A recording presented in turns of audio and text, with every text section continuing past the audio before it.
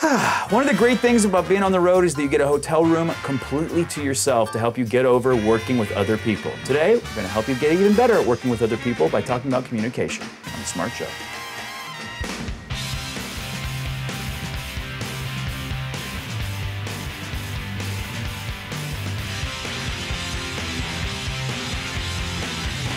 You have to be careful what you say in business, and sometimes how you say it is just as important as what you say. So today we're going to talk to Dr. Lillian Glass, who's an expert on body language. So let's talk about body language.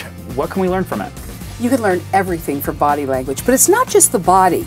The body language just tells you one thing. It's the facial language, facial expression, it's the tone of voice, and the content of what is said. And the more cues we get, the more we know. For example, if you want to know if a person likes you, look at their feet.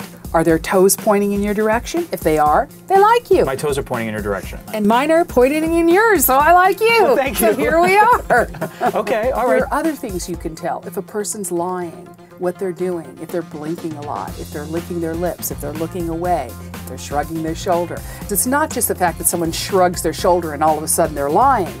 You have to look at the whole picture in the context of what is being said. So if you ask somebody a poignant question and they go, well, I don't know, chances are they're lying. Okay. Also, touching the nose, touching the eye, touching the face, scratching. Why is that an indicator of lying? It's because the autonomic nervous system is kind of working overtime. Capillaries move here and there, so blood flow changes, and so sometimes there's itching and scratching. So it's involuntary a lot of times. Because it's involuntary, the body doesn't lie. The voice doesn't lie. When it cracks, when you repeat things, they're telling you volumes if you really pay attention. Wow, Dr. Glass, thank you so much for your time. It's been a pleasure. Need more advice on how to read people in the office? How about how to make candles? Because honestly, you can find all of it at ehow.com. How do you beef up your resume? How do you make a report longer without adding content? Even, how do you look taller? You can find out at ehow.com.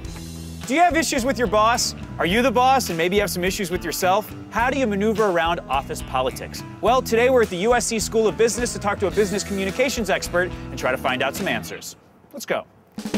So let's just say I'm a brand new employee coming into an office. Okay. What can I do to try to fit into the political structure, and how can I figure it out as quickly as possible? And the first thing that you need to do is you need to listen. You really need to figure out the organizational culture and also start to try to find pockets of influence around as well in an organization. So you kind of need to just listen for a while just to get the feel of the organization, understand the organization. The reality is that doing a good job now, it's not enough. You have to do a good job, you have to communicate that you've done that job well, and then you have to communicate it in an organizationally appropriate way. Oh, that's good. Because the reality is if you don't play the political game, you're going to be left on the sidelines. You know, it may be a necessary evil, but on the other hand, it can be a vehicle to do great things in your career and advance yourself. Okay, so there you have it, office politics and body language, which I found very interesting. So much so that I'm going to try out some body language right now.